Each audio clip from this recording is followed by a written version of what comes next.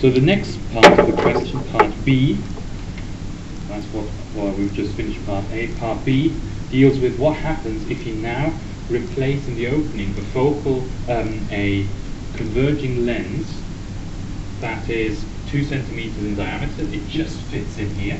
So remember, our symbol of a converging lens was this double arrow symbol.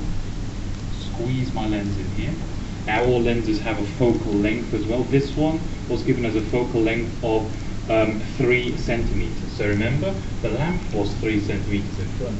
So the focal length of that would be F, exactly in this point, and just for completeness I can put the F in here as well. So my lens is now here, 2 focal points, and my lamp.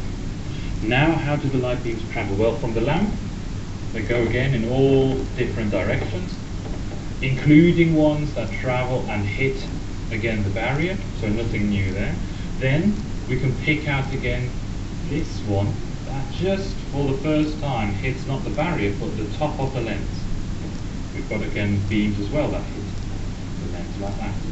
Now remember what we said, if you have light beams originating from a focal point of a converging lens, they spread out, hit the lens, and now they get the direction changed, and they'll now travel parallel to the optical axis. So this one just hits the top, now travel parallel to the optical axis. Again, from the focal point coming, hitting the top of the lens, traveling parallel to the optical axis. These do the same thing.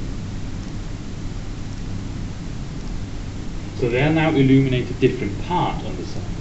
If I do this, you'll now have this bit illuminated. Now this patch on the sample is only 2 centimeters wide. Exactly as wide as the lens. I've placed my lamp in the focus point. That's why this happens. All the light beams come out, either get swallowed or hit the lens. If they hit the lens, they come from the focal point and get turned into parallel light beams.